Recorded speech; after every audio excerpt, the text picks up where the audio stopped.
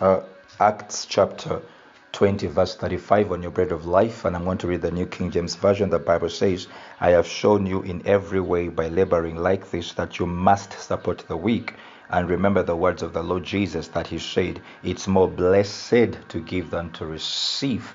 Hallelujah. So allow me to use this for my title, Giving, Not Getting is the Way. And one thing that I've learned that giving is one of the laws of God. And I don't know how this law works, but I can be sure and I can tell you that this thing works. So it's more blessed to give than to receive. It's a blessing. Are you hearing me? So giving is a mark of greatness that is displayed in a man. Every man is great, and any man of substance, any man of greatness displays the discipline of giving. Because the Bible says in Hebrews 7:7, now beyond all contradiction, the lesser is blessed by the greater, by the better. Some version says the lesser is blessed by the greater. You see, that's the mark of greatness. That's the mark of greatness. And how do we see? Because the one who is on the receiving end will always be inferior to one who gives. Those who are always on the receiving end will be inferior, and those who are always giving will always be greater. There is a certain feeling you get when you give.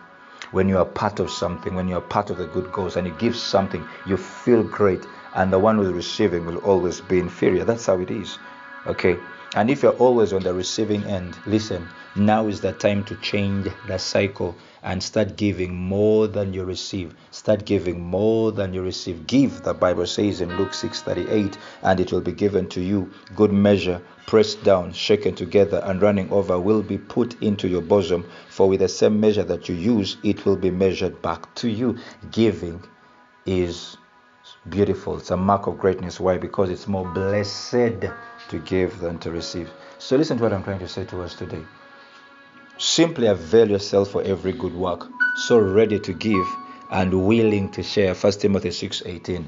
Why? Because it's more blessed to give than to receive. Be available. Give to the kingdom. Give to the poor.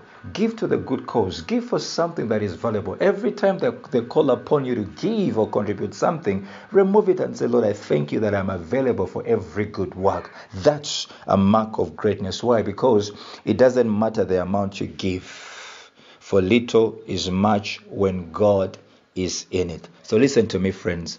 Giving and not getting is the only way you will increase, and it is the only way of life for those who stamp the mark of greatness in the inside of them. God bless you, and the best is yet to come.